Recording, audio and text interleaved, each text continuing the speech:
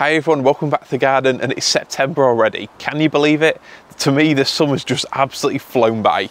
Now, my videos might have been a bit sporadic recently, but before I begin today's video, I just wanted to say a massive thank you to everyone who watched, liked and commented on my summer garden tour video. It really is appreciated.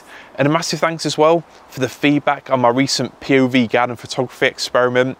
I've decided on reflection to take the video off my channel and not really explore that kind of things, mainly for the reason that my photography and my gardening in my head, they're definitely interlinked together, but I appreciate the photography side of things. It's not really what a lot of you guys are into.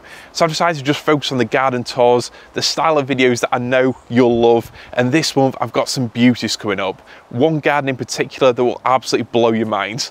But before that, I wanted to do today's video. It's a new little format I'm trying called Cool Plants, or something similarly catchy like that. Just pretty much an introduction, a few tips on how I use them in the garden here, and to get the best out of them through our UK weather. So anyway, let's get on with the first one, and we're looking at hardy Bromeliad. You might recognise the plant in today's video from my recent trip to Vertigo Garden Centre near York. I got some absolute plant bargains from there. And the first one is this. This is Fascicularia bicolor. It's a hardy Bromeliad, technically related to the pineapple. But rather than being some tropical rarity that we struggle to grow here, this is actually surprisingly tough. You don't need to worry about winter protection, at least for most of the UK. And this is a plant, from a distance, yes, it can look a bit grass-like.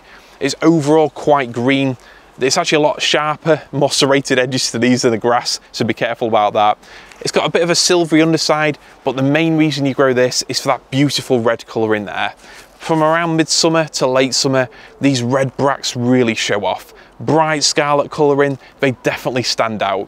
And I believe these are known, well, according to the internet anyway, as baboon's bottom, which hardly need to say anything, it pretty much gives it away there. But right in the middle of that baboon's bottom, you've got these amazing blue flowers, which is such an unexpected, exotic surprise. To me, that blue colour is not something you often see in nature, especially here in the UK. And when combined with that red, it really is an exotic rarity that you should try growing in your garden.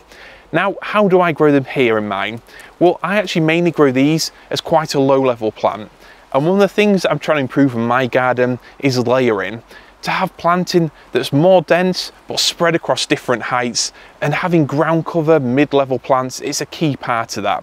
So I grow these generally at the minute planted around my Jubea chilensis, my Chilean wine palm, and the other plants in a more Mediterranean desert island style area. A plant like this is great. They get to around 1 metre wide, probably not quite as tall as that, but still a good size. So they fill out nicely, they fill a space with a plant that looks exotic, you don't have to worry about, it doesn't really need maintenance. The only thing I would say is, if you ever want to divide it or weed around it like I need to with this one, definitely wear gloves because they're actually quite sharp.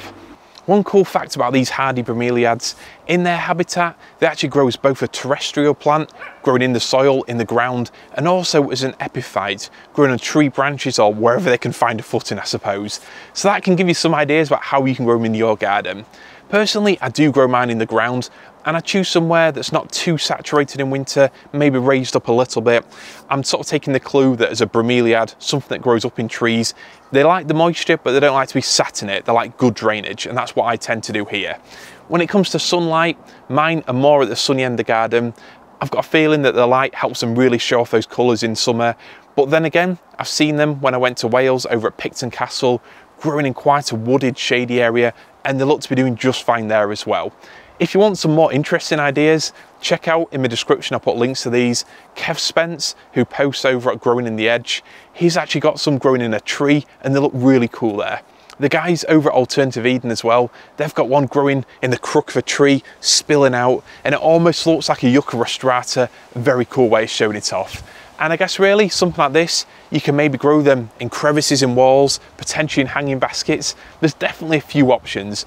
To me, they're one of those really cool plants that you might not notice it straight away, but as you're looking through the garden, you really want that interest to really hold your gaze, and plants like this, but definitely be something that most people won't have seen before. Generally speaking, I don't like to give exact hardiness figures for any of the plants on my channel because there's so many different factors that go into how tough a plant is, its age, planting conditions, everything like that. But Fascicularia bicolor, that one is very hardy and should be tough for most of the UK. This next one's not quite as tough, but still it should be able to take considerable cold, and it's this here. Now, again, it does look quite similar. To me, the leaves, they're maybe a little bit slimmer. That red colour is maybe a little bit richer and darker, but I suppose really it's the same kind of look. If you enjoy one, you'll definitely like the other one. This used to be known as Fascicularia pitcairnifolia, but I believe now it's correctly known as either Fascicularia bicolor subspecies canaliculata or Fascicularia bicolor subspecies bicolor. I don't know. I don't get too involved in the scientific naming process with a lot of these plants, but what I do know is it's another great alternative. I'm going to have this one either growing high up in the large cherry tree that hangs over the garden, maybe perched in that brick shed, or even growing out of one of my Trachycarpus palms behind me. I'm sure that bright red rosette will definitely look striking in summer. If you come to the point where you've put your main structural plants in your garden and you're looking to fill in those sort of gaps, those low-level gaps, the edge of a border, something that spills over the edge of a raised bed, but you still want something exotic, these plants are a great shout for it. So a couple of interesting plants to try, maybe something that you haven't heard of, or maybe something that you've got just the right spot for in your garden. Today's video is quite short on care tips because I don't really do anything for these plants. In winter, I just leave them to it, no protection, and they get on just fine here. I've got both of them growing outside, no problems at all. And I suppose when it comes to summer, this summer's been quite dry, so naturally they've been watered occasionally with the rest of the Mediterranean plants, only really a few times this summer. But if you've got it growing higher up in a small pot or container, then just water it a bit more frequently, maybe twice a week, something like that. So that's pretty much all there is to it. So two very cool plants. I hope you enjoyed the video. Thanks for watching. I'll see you in the next one.